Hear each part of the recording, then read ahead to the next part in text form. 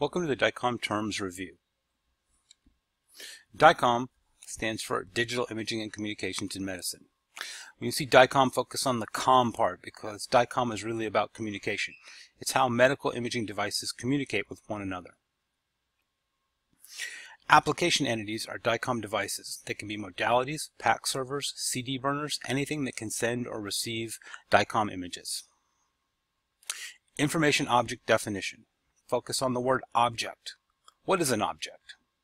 Merriam-Webster defines an object as something material that can be perceived by the sense. An object is a thing that you can touch and see that is not alive. That's an object. These are information object definitions. DICOM message service elements. The key word in this definition is service. What is a service? Merriam-Webster defines a service as useful labor that does not produce a commodity. Transportation is a good ideal of a service. It moves an object from one place to another. A DIMSI is a DICOM service. Service, think DIMSI. Object, think IOD. Think pair. When you put two things together, they are paired.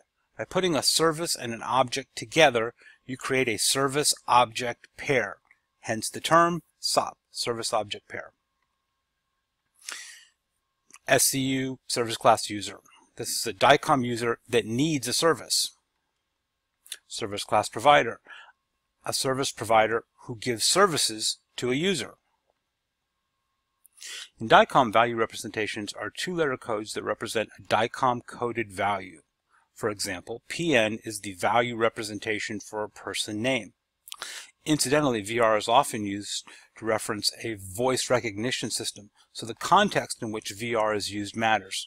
So when you're talking about DICOM VR, you're talking about value representation. When you're talking about a system in the imaging world and people say, oh, I use VR or I have a VR system, that means voice recognition. So don't get those two confused.